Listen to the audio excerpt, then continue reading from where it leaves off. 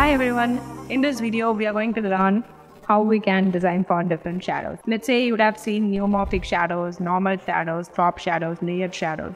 So what kind of ratios have been used to differentiate all those? Let's see all of them in this video. Let's get into that. So here I have two examples of shadows. Let's say these are neumorphic shadows where you will be having inner shadows and drop shadows and outer layer shadows and everything. So we have to play with few things to come up with this kind of shadows. And these are soft shadows that we usually use in art designs. So I think you would have seen in few of the applications called like Red, where you can be able to find this inner shadows and neumorphic shadows. And these are the soft shadows that most of all other applications will be using this. So let's see what are the ratio levels that we can give to come up with the proper shadow levels. So here I have different levels of soft shadows. The first one with less and the last one with more. So let me show you the drop shadow ratio levels that we have to use to come up with a single drop shadow output. Let me draw a square or rectangle, it's your wish. Let's make the fill color a bit white. Okay, so that you know the difference between the output. And I'm giving the ratio, I'm giving the corners of around maybe 20 or something. And now I'm gonna add effects.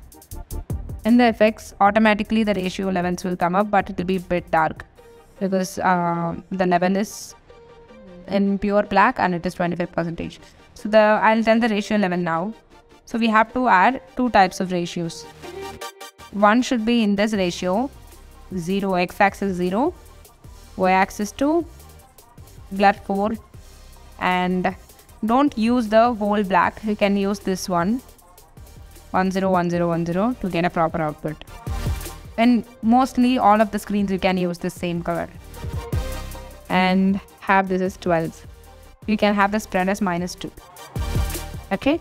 So this is the first drop shadow, and the second one you can have them as 0, 4, 4, same -2, and this one is 0 and this one is 8%. So you will have the mild shadow. Shadows will be there, but it won't be abruptly visible. So it will be nice and clean. And you can gradually increase these things to come up with a darker shade of shadows. Let me show you. Let's say I'm going to gradually increase this as 4, and this one as 8, this one as maybe -4, and this one as 16 or 20. So my shadows got increased. Similarly, I have to increase this one as well. 8, 16, -4, 60. So my shadow got increased.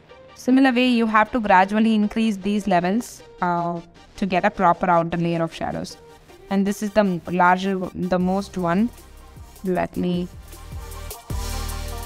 If you want a great spread, let's say here we have a lot of spread. In that case, you have to increase the spread levels.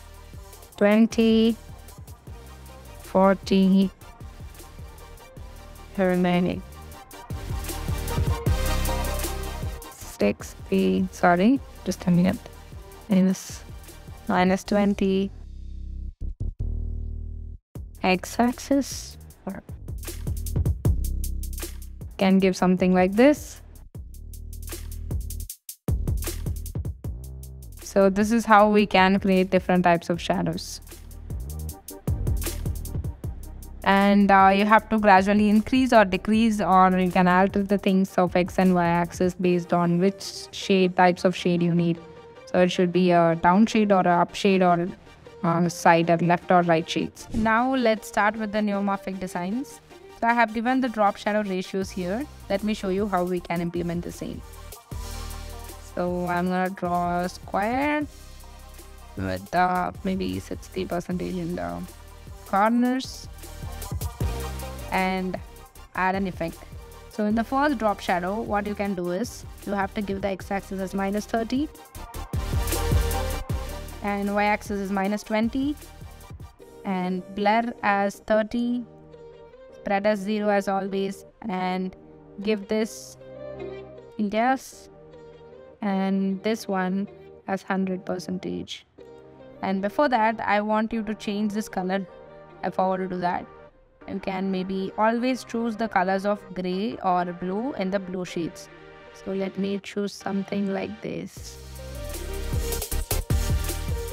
Okay, same as the background, so that will enhance what you are going to do as the shadows. And let me add one more thing. So where I'll be giving the x-axis is 30 and y-axis is 20, blur as 30, red as 0, and give this color and here as 100%. Now you can be able to get the proper neumorphic output of shadows. And another one, if you want to create maybe the inner shadow of it, what you can do is you have to give the inner shadow. Change this directly to inner shadow, and then you will be having the same result of this. And let's say if I want to implement the same in different shapes, let me draw a star and change the corners to 40. No, 40 is so bad. Let me try 20. Okay, change this color to this. And what I'm going to do now is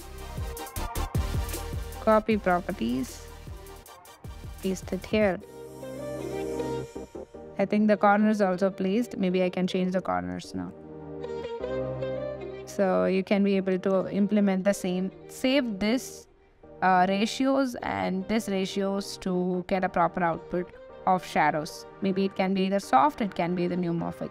You can implement the same for whatever it can be. You can just adjust a few x-axis and y-axis to get different shades of having it on the right or left or bottom or top. So that is your wish. And let me copy this properties and paste it here. Change this to 20. So that's how I can be able to replicate the ratio levels to other information, other types of. This is how you can use the neumorphic shadows in designs. And this is how you can use the drop shadows as well. Like in case if you are interested to use, you can use the drop shadows like this. These are the black shades of neumorphic shadows.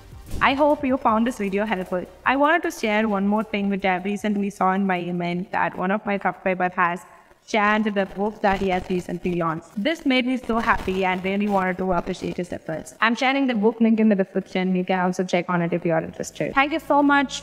I'll meet you on the next video. Till then, bye-bye.